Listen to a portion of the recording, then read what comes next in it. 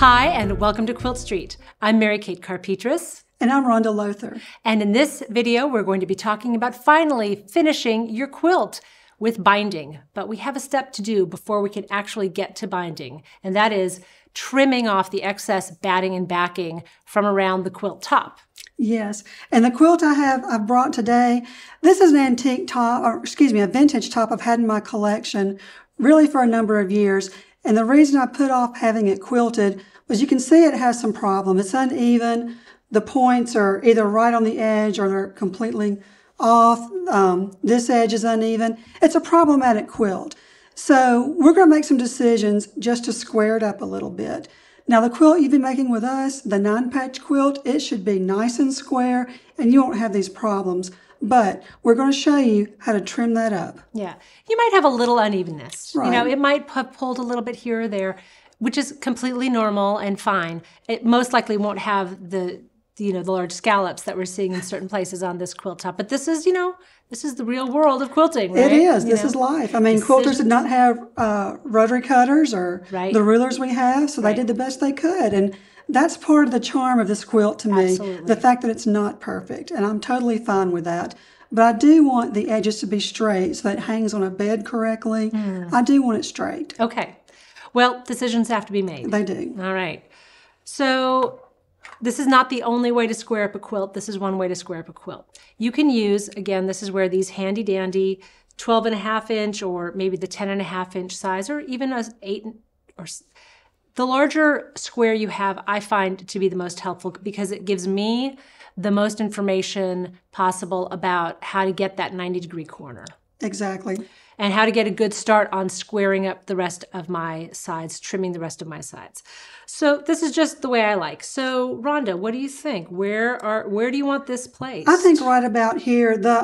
You can see the point of this star is right on the edge. We're going to lose that point anyway in the binding. So I'm okay if we trim very close to it. You're going to lose some of the quilting stitches. I'm okay with that. Yeah, because I'm really okay with that. You're going to be stitching over, you're going to be securing those quilting stitches with your binding. Exactly. So it'll be okay. So I'm okay losing this. Again, this quilt is very uneven, but that's fine. I'm okay losing this as long as we have a nice square corner. That's what I'm looking for. Okay. You ready? All right, you ready to cut? Are you ready for it to be cut? I am. I'm ready for my friend to take it over. I don't think I've ever cut somebody else's quilt before. This is a new experience. I hope I don't mess it up. All right, so I'm glad I have this ruler that doesn't slide. Right, this one really grips the fabric well. Do you try to hold on to any of your backing? A little bit. If I have some left over, sometimes I use it for binding in another quilt, perhaps. Or I'll keep this strips. If it's a real skinny strip, I might trim it to 2.5 inches and save it for squares or scraps. But I do keep it. I don't discard it. All right. All right. So I will cut at least this one side. Here we go. All right. Now, if I were in a place where I could rotate this and move around the table easily, I would then, without moving the ruler, I would trim this other side as well. Right. And then I would continue a pace with using the 24-inch ruler, and I would try to lay it down and get it as even as possible with that line. And again, decisions might have to be made. I might have to angle it ever so slightly. But before I would get too far, I wouldn't cut all the way to the next corner. Right. I would trim that next corner first, the same way I did this one, so I could see where that 90-degree angle is and try to find a happy medium. That's a great idea. I like that approach. This is not the only approach. As we know, there are many ways of trimming a quilt top. But this is sound advice for keeping it square and straight. And as you said, this is not going to be a show quilt. No. It doesn't need to be perfectly square, but you do want it to hang nicely on a bed. Exactly. So some accuracy is important to you. Yes. I like that. All right. So we're going to pretend that I went and trimmed it up. And when we come back, we are going to show you how to do the binding. Okay. Now we're ready to make our binding strips. We have cut our strips 2.5 inches wide, as they say in the instructions. Now I'm going to take 2 pieces and I'm going to lay them right sides together, place it right here on the end, Now I'm going to draw a diagonal line at 45 degrees. And here's where I use my small square ruler again. As long as your ruler has a 45 degree mark, you're fine. It's right here. This has the number 45, so I know that's my 45 degree angle line. I'm going to line that up along the bottom.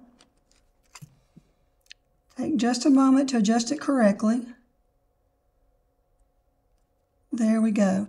And I'm going to work from the top left to the lower right. It's very important you sew at this angle and mark it at this angle. So I'm satisfied that my 45 degree line lines up with the bottom of this strip. I'm going to take a water-soluble marker, or you can use a pencil, whatever works for you, and simply draw a diagonal line. This is to guide me in my stitching. Take off my ruler. And I don't want this to slip at all. It's important that I keep this together. So I'm going to place a pin or two. Depending on the size of your pins, you might want 3. I think I might go with 2 here. But use as many as you want. Just make sure that's very secure. And now we're ready to sew this together. Okay, I've moved my unit to the sewing machine. And once again, I like to use a leader to get started. Just a little piece of scrap fabric just to get my needle and thread going. And now I'm going to aim this right in the center. I'm going to be sewing straight across this diagonal line that I drew. Oops, I got a little crease. I'm going to fix that. Now let's go. And once again, I do not sew over my pins. I'm going to pull them out as I approach them. Pull my pin out. Finish. Cut the thread. All right, get my little thread snips. Cut off my leader. Now what I'm going to do now is trim off the excess fabric 1/4 inch from where my sewn line is. I'm going to take my ruler. It doesn't have to be perfect. It can just be ballpark 1/4 inch. But I'm going to take my ruler, take my rotary cutter, make that cut, secure it closed again, discard. Okay. Now see, when I open it up, it's joined together. I would take this to the machine and press my seam down so it's nice and flat. And I would continue joining all of my binding strips together in this manner. In our instructions, when we say sew together with diagonal seams, this is what we mean. Just keep joining your strips together diagonally with diagonal seams. Once we've done all that, we would take our long strip, our long bias binding, not bias binding, our long strip of binding, excuse me. We would take it, fold it in half like this, and press it all the way down. So we have a double edge, and just press it. Press the entire long strip in half like so. We're going to pause for a moment, and then we'll show you how to attach the binding to your quilt. So now we are ready to attach the binding strip to the top of the quilt. So what Rhonda's done is she's taken her pressed binding strip, she's aligned it with the raw edges, the trimmed edge of the quilt, right? So we don't want to reverse that. We don't want to stitch the fold down. That'll come into play later on. Right. She's also pinned it. I think sometimes you don't pin necessarily, but for this stage, especially for if it's your first quilt, you might feel a little bit better if you've pinned it. And also show them what you did where you marked the 1/4 inch at the end. Yes, when we come to the corner, I'll show you why this little mark is important. But 1/4 inch from where the edge of this quilt top is, I've made a little mark right here with my water-soluble pen, and that's going to come into play when we turn the corner. Mm-hmm. And also at the beginning, I've left about a 10 to 12 inch tail right here. After we sew the binding all the way around the quilt, we're going to have to join those two ends together, the beginning and the ending. And so this will come into play in just a few minutes. Mm-hmm. But for now, again, just note that the folded part is right here and the raw edges are all on one side. I'm going to move this to the machine now. And do you still use a walking foot attachment at this point? I do use a walking foot. Yes. So now we've got 5 layers going on. So that's a lot of bulk, and your walking foot is not only going to help move them through the quilt at an even rate, it's just going to help accommodate that bulk better than a regular presser foot might. Absolutely. So I'm going to start, and again, using that 1/4 inch seam allowance. And just for security, I'm going to take a little back stitch or two, hit the reverse arrow or however your machine functions. Take a couple little stitches there. Again, I'm going to pull the pins out before I sew over them. And the bulk is off to my left. The bulk of the quilt. Yeah, another example of when it's really good to have tabletop space to take care of that weight for you, because again, you've only got a 1/4 inch of this entire quilt underneath the needle. If it falls, it's going to pull and it can cause problems. So absolutely, have it as supported as you possibly can. Throw it over the shoulder. Start wearing that quilt. And notice too, it may look like I'm pushing. My hand is just guiding. The feed dogs move the quilt, so you're not pushing at all. You're just holding things in place. All right, I'm approaching my corner now, my very first corner. And you can probably see, I hope, where I made that 1/4 inch mark with the marker right here. So as I approach that corner, I'm going to stop, maybe take a little back stitch, and cut. I totally removed this. I'm going to reposition this so that now I'm going to start down the other side. I'm going to take this edge, fold it up like this so it's at an angle. You can see what I've done here. And then I'm going to fold it back over itself. Okay? So it's nice and square. I'm going to put a pin in place to make sure everybody stays together. And if I was at home working, I might pin the whole side, or I might just try to hold it and as I go. But for today, we're just going to do it just like this. All right, I'm going to start with a leader piece. Here's my leader, just to get my needle going, needle and thread going. Okay, now I'm going to start directly at the top edge right here. I'm going to sew. Let me raise it. If it's getting caught up, just raise your presser foot a little bit, like I did. Still getting a little caught.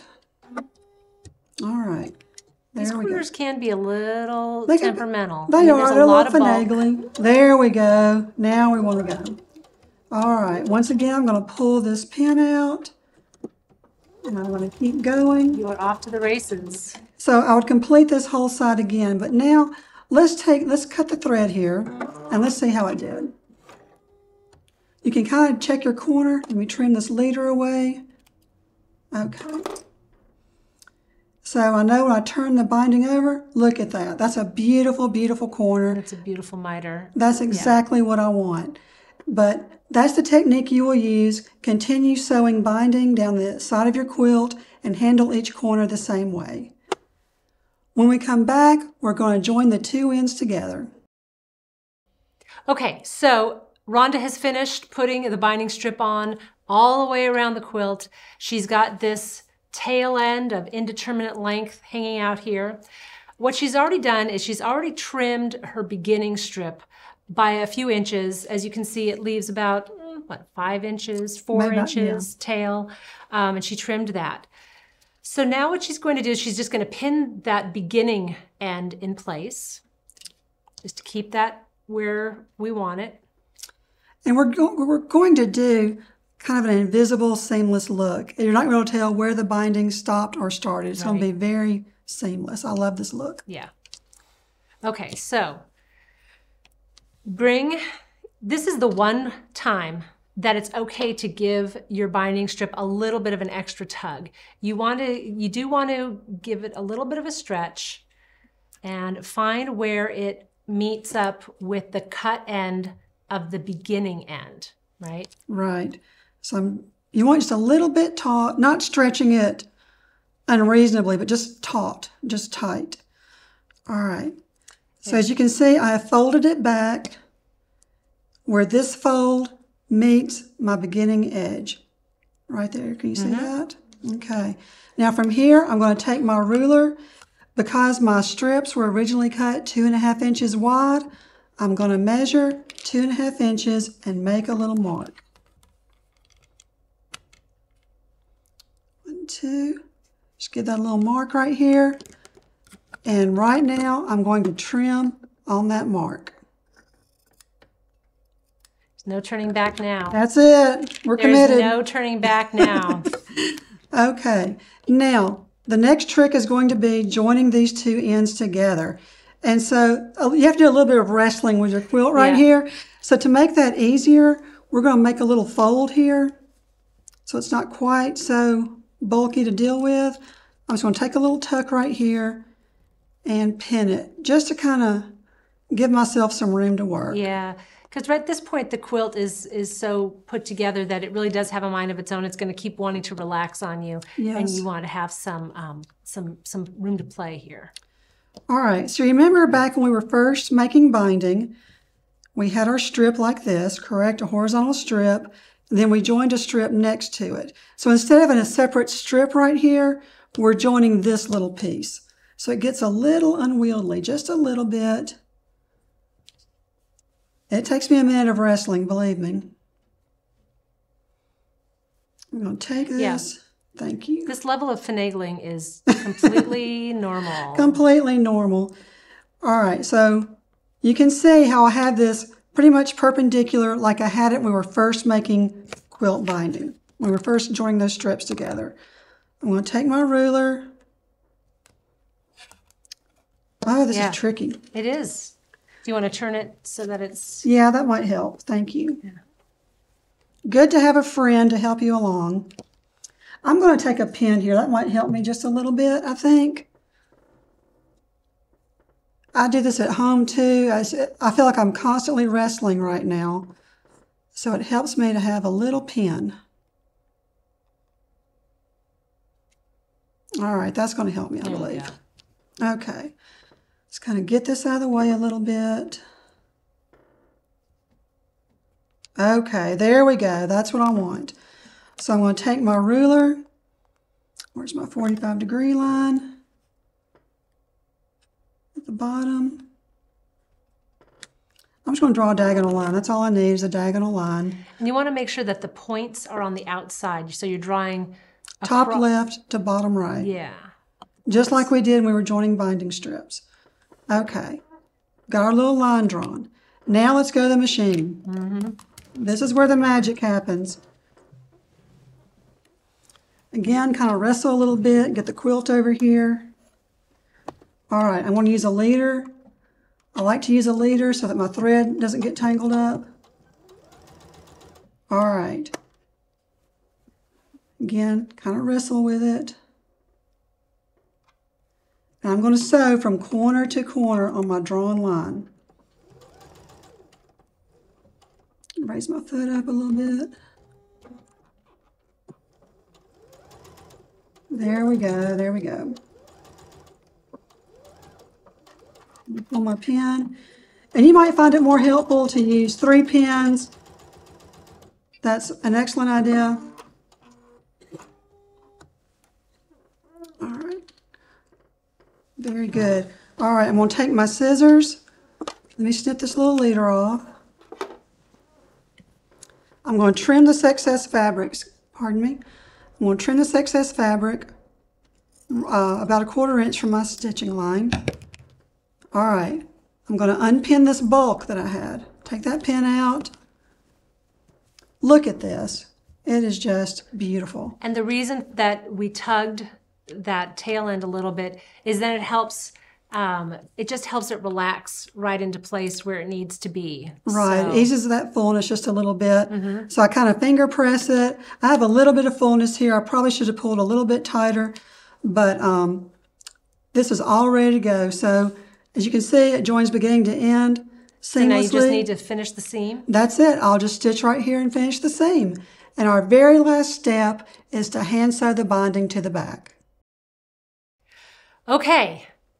The binding is completely attached by machine, and now we're going to flip it around to the back, and we're going to show you how to attach the binding on the back by hand. Yes, and I like to use 2 things. I like to put a thimble on my middle finger, and it helps me to get a better grip if I just use a little piece you can get in an office supply store. I just slip that over my thumb.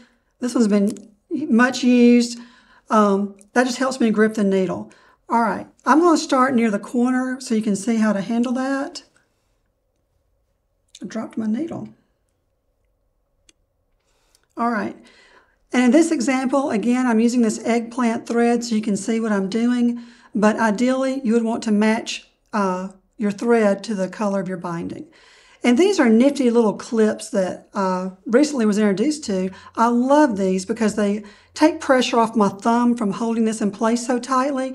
And it also kind of, quote, finger presses this in place. It makes that edge nice and even for me. So I really love using these little binder clips. All right, so kind of like Mary Kate showed you in hand stitching, I'm just going to take a little stitch. So you're coming up through the backing. Yes. And kind of at a slant. Yes. Into the edge of the fold of the binding. Yes. And I do not want to go all the way through to the front, okay? I want my stitches to be as invisible as possible. So I'm taking care just to slip through the binding and just this little piece. I want to just barely catch the backing and just keep sewing. And you've pulled the fold of the binding around to the back so that it covers the line of stitching that was used to attach the binding to the front. Thank you for mentioning that. Here's where we machine stitch the binding. You can see the stitch line here on the back. What we're doing is we're covering that raw edge and covering that line of stitching. That's what you're trying to do. And so we're just going to keep stitching. And again, my stitches are showing because I'm using contrasting thread. Ideally, you'd be using matching thread. So I'm just going to take, this is a great, to me, I love attaching the binding. It can be time consuming, but I do as well. It's very meditative. I mean, this is one part of quilting I can do while I'm watching TV even, because it doesn't take, it's just very easy just to slip stitch this. It's a very low stress way to finish your quilt. I do want to say one thing. If you're making this as a toddler quilt or a baby quilt, I would make small stitches. Ask me how I know, because little fingers have a way of fitting in between those stitches and ripping them out. I've had to replace, not replace a binding, but repair a binding That's a great my point. daughter's toddler quilt. So if it's going to be subjected to tiny fingers, take tiny stitches here. That's a great point. I'm kind of making stitches a little bit larger than I would to get us to the corner. So, yeah, normally I would have this much closer to my face. Me too. And right under my eyes. Okay, so you can see I'm approaching this corner. I'm going to show you how to turn this corner. I shifted my clip so it's attached right here to hold it in place for me. I'm going to come up right inside that point, right here. I've come up, again, you can see my stitches here. I'm going to come under and just take one little stitch, maybe one or two stitches to hold it in place, okay? Then I'm going to continue moving down this side of the quilt and just keep going until I've completed my binding. And then you are done. You are done. You have made your first quilt. It's amazing. Now, there is an issue of labeling your quilt. We're not going to go into detail about this now, but labeling your quilt is something that's so important, especially if you're giving it as a gift. It should include your name, your city, the year you completed it, maybe the year you started it. If they're different years, if you want to put that time. If it's for a special occasion, if you said, I made this quilt for Jane for her 25th anniversary, it's nice to commemorate that. I mean, that way, years from now, whenever I get an antique quilt top, I really want to know the story of it. Right. And I think it's great as quilters to include that as part of the quilt label. And that way future generations will know what went into that quilt and who it was for. Absolutely. They will love it. They will. Well, you did it. You finished your first quilt, and we cannot wait to see what you've made. Thank you for joining us, and take care.